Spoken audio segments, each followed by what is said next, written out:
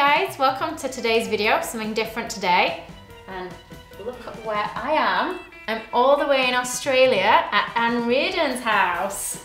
Hello! So a massive thank you for having me. It's amazing. It's my pleasure. It's been so much fun. So I've just filmed another video with Anne over on the How to Cook That channel. If you haven't seen it yet, which I'm sure you probably have, because most of you have seen her amazing videos, do pop over and give them a look. And today, Anne's gonna help me make one of my face cakes that I normally make. So I thought we'd go Australian themed. Lovely, because we're going to Australia. Yeah. We're gonna go koala. I've already made Zoe eat Vegemite. So. Oh yeah, it's Do you want still it hidden under there. I'm not sure. No. I'm not sure I'm ready for a second round of Vegemite, but thank you for it.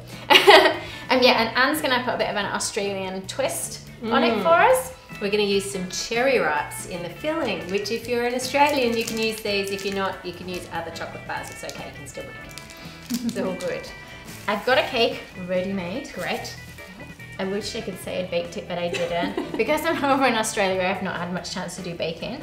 And we've just divided it into 3 layers, which we're going to fill with some of your lovely filling and a bit of buttercream. So I'll let you show us how to do the filling. Great. So all you need for the filling, super easy. All you need is 2 cherry wraps. So we're going to chuck them in a bowl. Don't worry about breaking them up. Oh, you have to taste one. Eat that bit. Ooh, okay. So it's basically, I'll let you describe it. Coconutty. Coconut. So it's coconut and cherries. So a bit like a Bounty. Do you have Bounties in the UK? Like a Bounty, but cherry flavoured. But not that sort of cough mixture cherry flavour. It's more like actual cherry flavoured. So you chuck them in a bowl. Then all you do is add the cream on top, and then you add some milk chocolate. The only reason we're adding milk chocolate is to thicken it up. So it's a bit like a ganache. If you just do cream and cherry ripe, it's going to be too runny, and it's going to just ooze out of your cake, which I assume you don't want for your koala, oozing with cherry ripe. Chuck it in the microwave. We'll give that about 30 seconds just to melt it all down together. Still chewing the cherry ripe. Okay, do cherry ripes get a thumbs up or a thumbs down? I like them. I like them more than Bounties. There you go. All right, so this is not going to quite be melted enough, but you get the idea. Basically, you just heat up the cream and chocolate until you can stir it together and it all melts together really well. And then if you just leave that overnight on the counter to cool, the next day or the next couple of hours, you end up with this. That's what I made earlier, exactly. So you can't, well, you could use this, but I wouldn't use this on the outside of the cake because it's a little bit lumpy. That's the coconut in it. But if you taste that, it's still going to taste of cherry ripe. So you can do that with any chocolate bar that you like. Just break them up, chuck it in there with some cream, and then add a little bit of chocolate to thicken it up, and you'll end up with a filling that tastes of your favourite chocolate bar. All right. That is really good. So if we stick that now in our cake, yes, I'm talking with my mouth full. We need so much chocolate layers. Sometimes I pipe buttercream around the edge if I'm doing a filling, especially if it's, do you do that? If it's like a liquidy filling. Yeah. But this is to pretty much hold it in as like a bit of a dam. So then we'll just spread that out. You can see the chunks of chocolate and cherry and coconut in there. It looks yum. And I'll give you this one. Now, have you ever actually seen a koala? Did you see one on this trip? Yeah, I saw one at, I think, Featherdale. Is it called Featherdale? And I got to feed the wallabies and I got to touch the bottom of a koala. I had to pay though to touch it. Of course you would. Did you smell it? No, was I supposed to smell it? Yeah, they stink. They really smell horrible. I'm glad I didn't smell it. Koalas, like the wildlife guy who I spoke to when he had a koala is like, yeah, they really smell, and I foolishly smelt the koala. And, oh, they smell awful.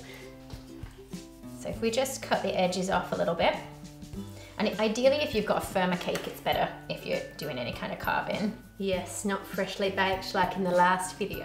Yeah, if you haven't seen the video, go check it out. You probably won't ever want another cake that I've made again after watching it. And if it's the only video you ever watch of me, I promise we both can actually do cakes. Oh no! She's leaning. Now, can you remember what the face shape of a koala looks like? You're not looking at any pictures for reference, she's just carving away. No. Well, I'm thinking if I leave it fairly round, maybe I'll keep it slightly flatter here. Am I doing it differently to you? I don't know. I always pile it on the top, start on the top, move it down. That's just that definitely makes sense though. I'm not sure if I do that way or not. I think I've lost your chin. I've smoothed it so much that there is no koala chin anymore. I don't remember which side it was. We can press it back in, it's fine. So for the acetate, just like you can buy flexible smoothers, or this is just a piece of acetate, isn't it? Can you actually get flexible smoothers? Yeah, so they're usually rectangular-ish with kind of curved edges, and some of them are this thickness, some are a little bit thicker. There you go. Sometimes I just cut my own out of like little cutting mats that are anything plastic flexible that's food safe. Do you have them in your shop? We do have them in our shop, yeah, and we now have an online shop. Oh, there you go. I'm going to have to start buying my stuff from your shop, although it's a long way to Australia. I might only get small stuff. I did notice though you have, I saw in one of your videos you have face moulds now. I do. So they look amazing. Yeah, so they're a new thing I've just brought out. Are they in your store? They are on our online store, yeah, which is just on my website, which is zoesfancycakes.co.uk. Usually I use the corn flour instead of icing sugar because it doesn't dry out the fondant quite as much. Right. See, I haven't tried corn flour. I tried icing sugar and it just dried it. It does. It dries it a lot and then your fondant starts to crack. I mean, sometimes the fondant still starts to crack. It depends how long we spend working with it or what brand it is sometimes. Can make a difference. Yes. I'm going to roll this quite a bit thinner because it's probably picked up too much use fondant. the big rolling pin. Okay.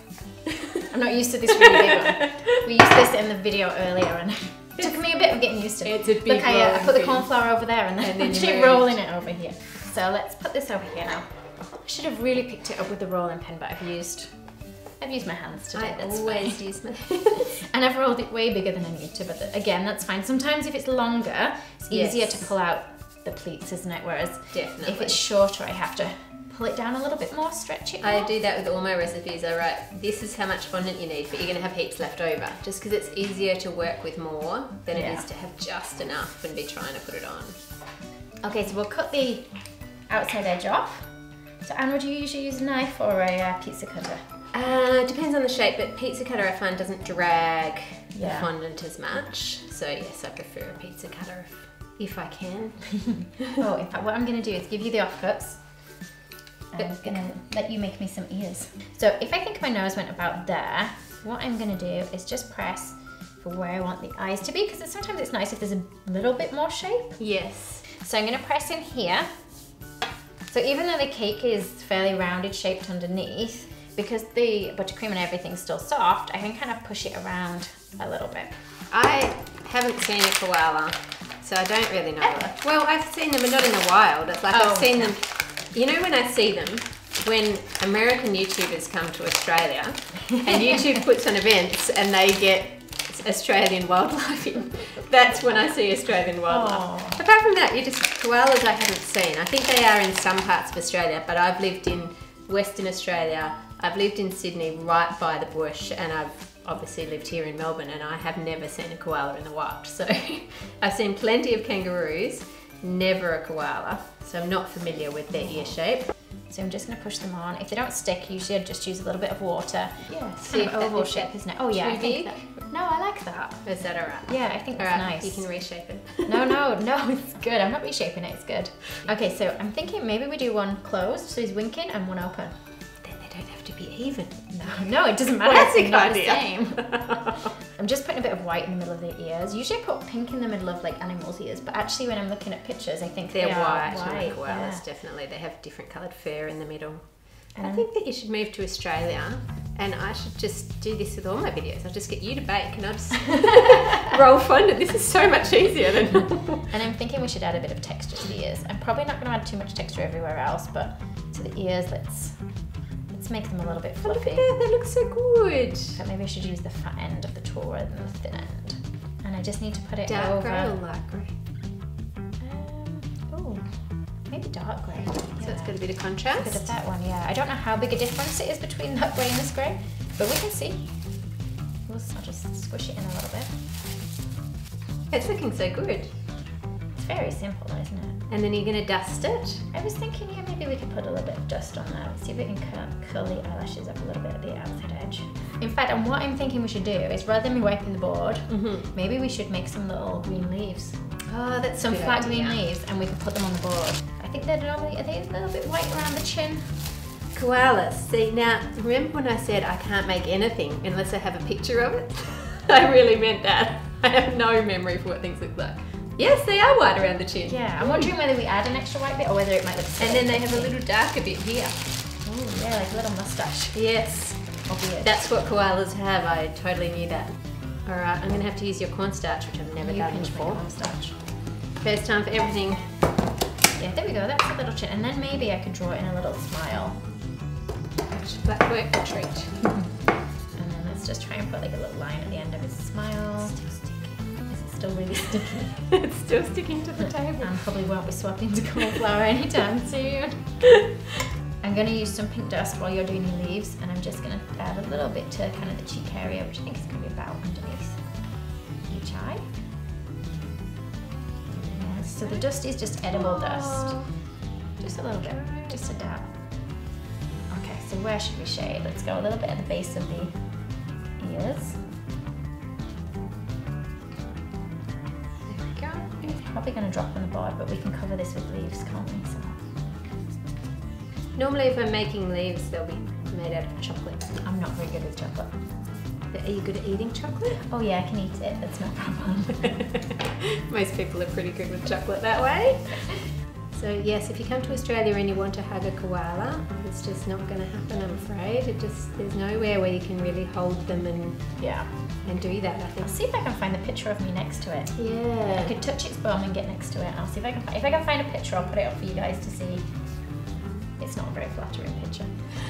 I don't Of the koala? It wasn't as good. No, of me. The koala didn't look so bad, it was me that didn't look great. Okay, so what we're going to do is we're just going to add the leaves with a little bit of water on the back of them, and I'm just going to kind of stick them in either messy bits of my board or just wherever I think it looks nice.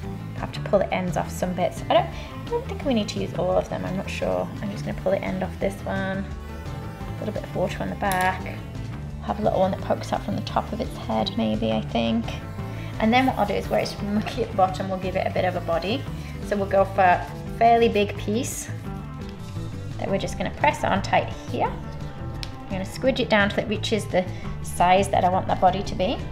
And it is quite a lot of fun, but I don't think anybody's really going to eat this bottom bit anyway, so I think we're good. I think we'll be okay. I'll just cut it off to the shape of the board. So I'm just going to put a piece on here. Oops. Let's go for kind of a big teardrop or a giant kind of fat carrot shape. A short fat carrot. Okay, so we get like this kind of shape. Put a couple of lines in for the paw. And then let's have a look at where this would sit. And we'll just do the same on the other side. So we'll go for kind of a piece that's thin either end. And I'm just going to tuck it into the neck. I realise you guys can't see that there, just in here.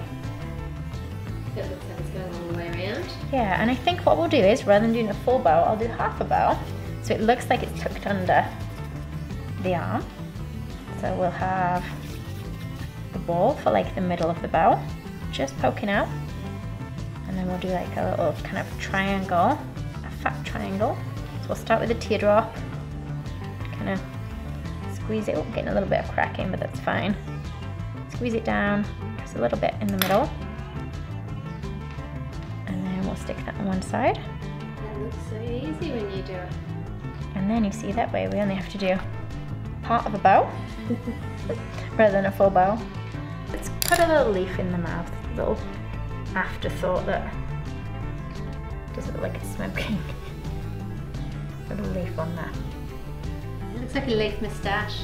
He looks so cute. I love it. Yeah, he's not turned out too bad. To say we didn't spend very long on him, did we really? No, it actually, surprisingly, was a very quick process for such a cute cake. This would be awesome for Australia Day, or if you have someone who's planning a trip to Australia. Or if you just like koalas like me. Like koalas. Yeah. That's true. And I'll put up a picture of him from above so you guys can see him better. And I want to say a really big thank you to Anne for having me My here. pleasure. Having me in this amazing kitchen. It's been so much fun, and do pop over to her channel. Thank you everybody for watching the video. If you haven't subscribed to the channel, subscribe. You can watch more of my videos by clicking on the screen now. And also, if you want to visit my shop as well, we now have an online website that you can go to and Get see one everything. of the face molds. They're awesome. Thanks again, guys. Bye. Because your brother will appreciate it. Usually I'll bring a see? It's all good. Usually I'd bring So you said usually I'd use a bigger brush, but I didn't bring one. If you liked the video, be sure to hit the thumbs up button and leave me a comment below. You can see more of my tutorials by clicking on the images on screen now. If you haven't already, make sure you click the subscribe button to stay up to date with my future tutorials. There are also links in the description box below where you can find me on Facebook, Instagram and more.